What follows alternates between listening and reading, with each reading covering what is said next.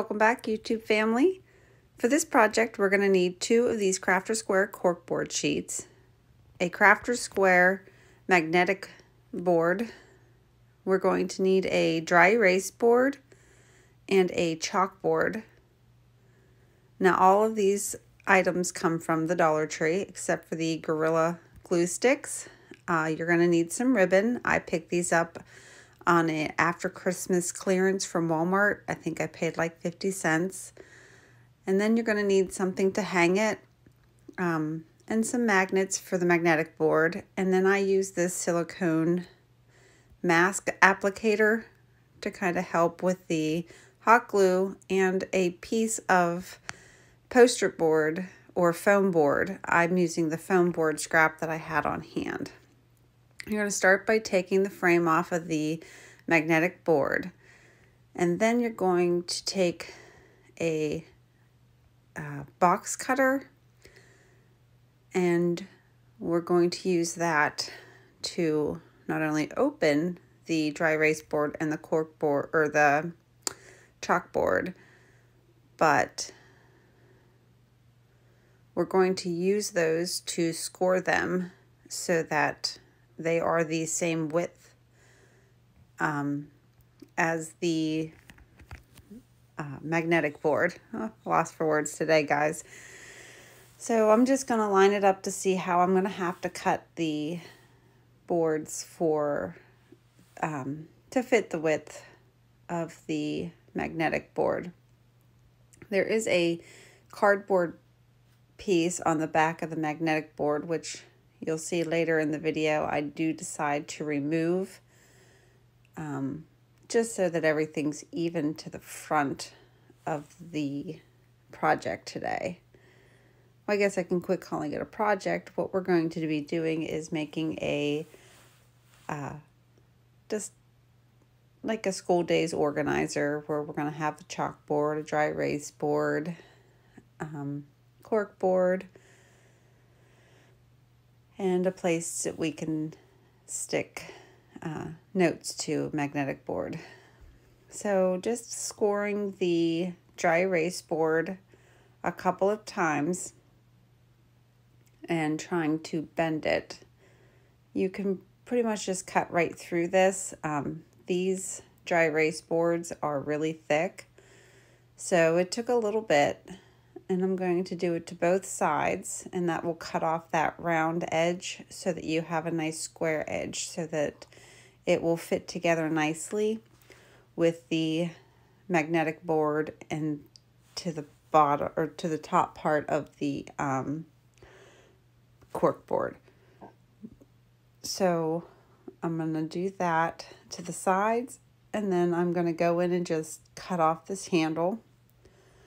I'm not going to lie, the chalkboard is a little bit harder to cut through, so I cut out a lot of the sizing it down by scoring it for the chalkboard.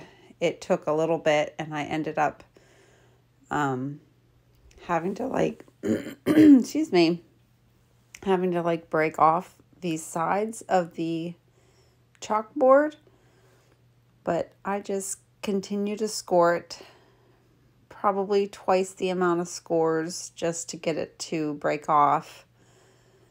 It's a really good quality little chalkboard there.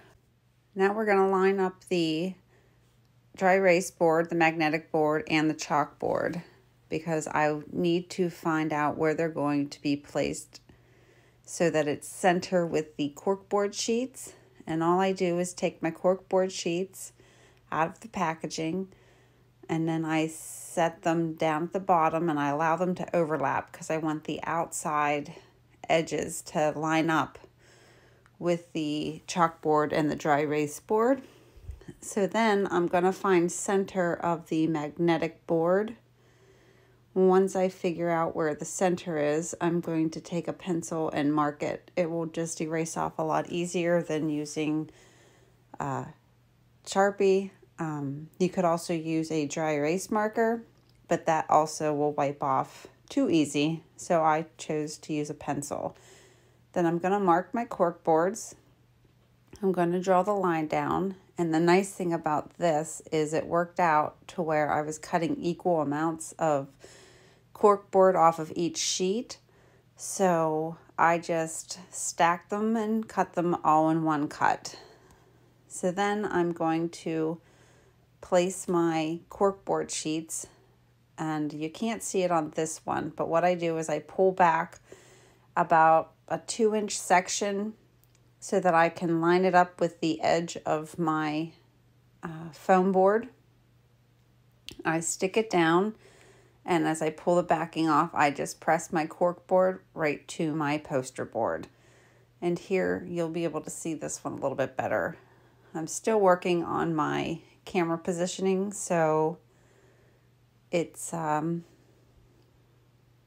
don't know if it's getting better or not. Let me know in the comment section below.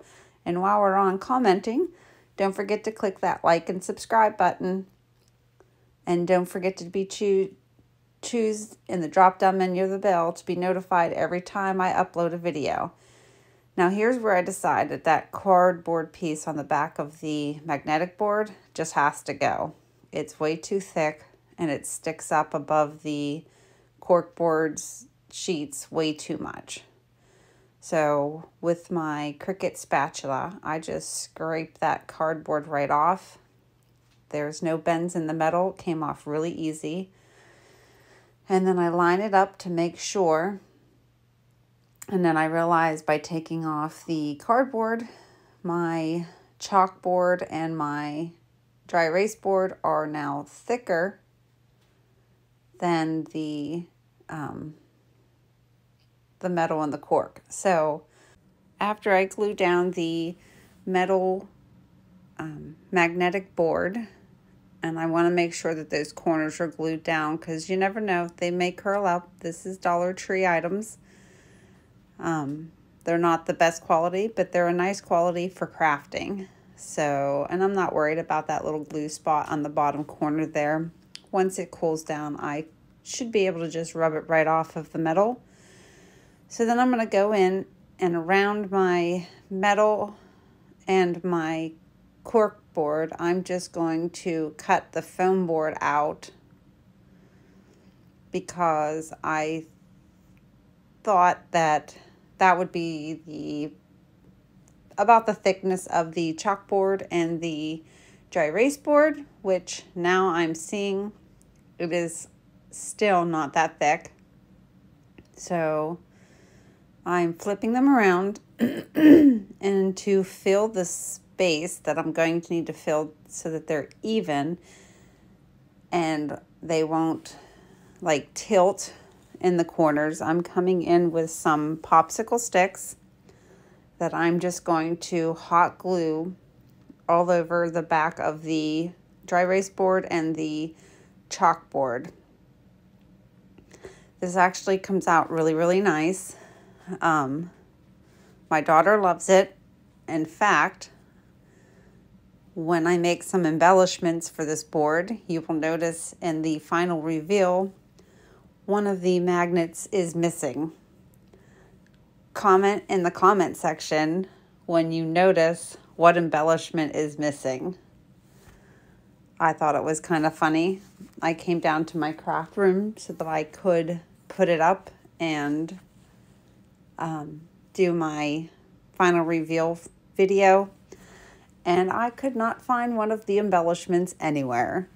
So if you watch this all the way to the end, in the comment section, leave what embellishment is missing from the video that I made for this board. I thought it was kind of funny. So once I'm done gluing the popsicle sticks on, I go with the larger, they're larger than a tongue depressor popsicle stick, so that it's adhered well to the back of the cork and the metal. Then I come in with, excuse me, my ribbon, and I hot glue that down all the way around. And you don't see it, I had to cut out some of my video, but that is where I use my silicone mask applicator that I also got from the Dollar Tree. It just helps with putting it down in a straight line and not burning my little fingers. So then I take my ribbon to hang it, which I ended up not even hanging it with this ribbon cord. I guess it's more of a cord than a ribbon. And I tied in a knot, putting a little dab of glue inside the knot so that it doesn't come unraveled. And now I'm trying to figure out the position of the cord ribbon, and I'm going to glue that down there. All right, now it's time for the embellishments. Pay very close attention. One does not make it to the final reveal. So all I do here is I take my Dollar Tree magnets and I leave it on the little piece of metal round that comes with the magnets. I add a dot of hot glue and I add my Dollar Tree stones on and a little flower from a previous project, a little rose. And that's it. And here it is, guys. Let me know what you think in the comments section below.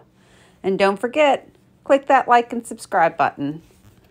And I will see you back here in the next video. Have a wonderful, wonderful day.